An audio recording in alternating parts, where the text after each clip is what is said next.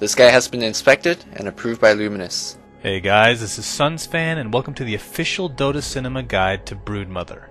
If you aren't familiar with this hero, you may want to watch the introduction we did for her at the corresponding link. Broodmother is an agility hero who has potential to carry but is most relied on to push. The reason she's so effective at doing this is she's able to stay in lane for so long because of her innate ability to survive.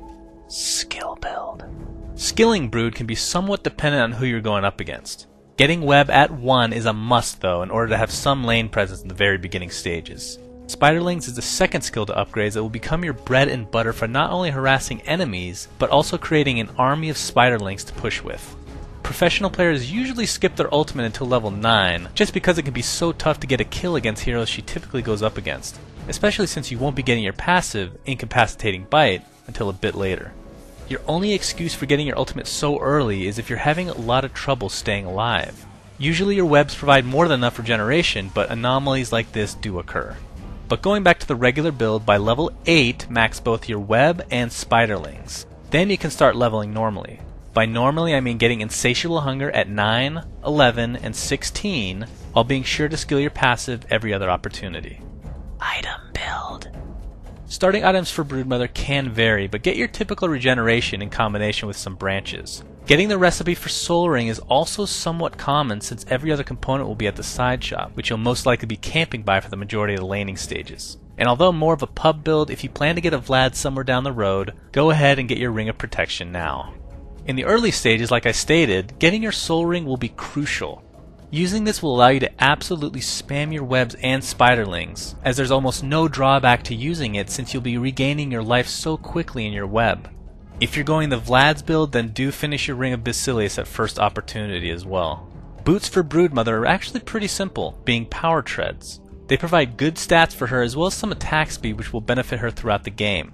Normally I would say a pushing hero could really benefit from Boots of Travel if farming well. But because it takes Brood so much time to set up a nice array of webs, going from one lane to another isn't exactly her strong suit. Into the mid game, BKB needs to be your first priority. It provides good stats and will allow you to actually right-click people. In pubs, you can go Vlad's if you wish, but typically it's frowned upon and almost never gotten on the professional scene because she really doesn't need lifesteal at all. It's generally considered a waste of gold as it only delays other core items. An item that pros do get almost every game though is an Orchid of Malevolence. This will provide enough mana regeneration for you to spam all your spells to your heart's content. And also having this item will force a second person to help defend against you, since this item in conjunction with your ultimate will net you an easy 1 versus 1 kill. Manta Style is also a good item to get, or at least a Yasha, because the move speed given will be very helpful to a hero who relies so much on right clicks. For example, at this stage of the game, opponents will usually have at least one Force Staff, which will make your kills so much harder to come by. Into late game, a Butterfly or MKB would be great choices. Butterfly not only gives great stats for any agility hero, but will also provide good survivability against other carries. The MKB is if you just need to hit really freaking hard. The mini stun could also come into play for heroes that try to TP away from you as well. And lastly, although it's situational, a Blink Dagger should never be taken off the table as it'll provide you the ability to chase after heroes as well as initiate from time to time. Gameplay. Broodmother is usually used as a solo side lane hero. At the beginning of the game, make sure to leave your base and place 2 webs in your lane as soon as possible. This allows you to regen some mana in time for the creep wave's arrival. In the lane itself, just remember how much regeneration you're getting from your webs, and don't be afraid to harass if needed. At the same token, you can run out of mana extremely fast, so you may need to be passive until you have your Soul Ring purchased. Once you're comfortable spamming a bit, start last hitting creeps with your spiderlings in order to push the lane. If you're going up against a hero that can destroy your spiderlings early, don't just let them farm the spiders. Instead, just move them to the jungle and have them farm for you. In other words, if you can't push, just farm 2 lanes at once. No big deal. On the other hand though, if the opposing lane lacks any kind of AoE, then just push away. And don't be afraid to use the actual nuke of spiderlings against opposing heroes, because it actually does deal a nice chunk of damage.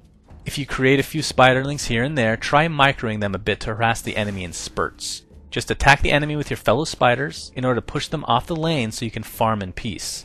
And once you get an Orchid, start spamming your spiderlings every single time it's off cooldown, because you're going to have more mana regeneration than you know to do with. As far as your webs, just place them all over the area that you're camping, because let's not kid ourselves. You aren't going to leave that lane for about 30 minutes anyway. The enemy team is going to try and gank you repeatedly, so get in the habit of checking their inventory for dust or sentries. But generally speaking, when you pick Broodmother, the name of the game is going to be split pushing. If you can force a couple heroes into your lane, then your teammates need to push the other side of the map. If there's only one hero in your lane, then just rape them and push. Once more defenders come, just fall back into the jungle and farm. Whatever lane you're inhabiting should be riddled with webs at this point, so finding you isn't always the easiest task for the enemy. Speaking of the webs, just remember that they do give some vision, so try using that to your advantage. If you get caught in a team fight, feel comfortable knowing that you have your BKB done and that you have a built-in Satanic. Pop them both and you're unkillable for a decent amount of time. Plus, you should be dealing a ridiculous amount of damage as well. Casting web over the actual scene of the fight is also a great idea for the extra regen and move speed, and not to mention it also gives you the ability to dodge some attacks or spells when going invisible. Counters. Let's see, what counters a hero that goes invisible? In the item department we have Dust, Sentries, a Gem, and level 3 Necronomicon. In the hero department there are a few that have that capability as well, two of which are Bounty Hunter and Slardar. But aside from what you should already know, the biggest counter to Broodmother would be those that are able to stop her from pushing in a quick manner. In other words, AoE skills that destroy her beloved spiderlings. A couple examples of this would be Tidehunter's Anchor Smash and Shadow Shaman's Aether Shock. Two heroes that do deserve a special mention against Broodmother would be Earthshaker, who's a big fan of mass minions, and Sand King, whose multitude of spells will absolutely crap all over Broodmother. So unless you're into that kind of thing, try and stay away from them. Finally, believe it or not, Mjolnir becomes more viable when playing against Broodmother, as it will provide your range carry the ability to push her back. Thanks for watching, guys, and please remember to subscribe to our YouTube. Also, a special shout out goes to Flawless and Luminous for their help in writing this guide. You can check them out at their respective YouTube channels, which are linked in the video description. And finally, be sure to check out our new website at dotacinema.com, where you can find a ton of Dota 2 videos along with our live streaming page, which includes me playing with you guys on a nightly basis. My name is SunsFan, and until next time.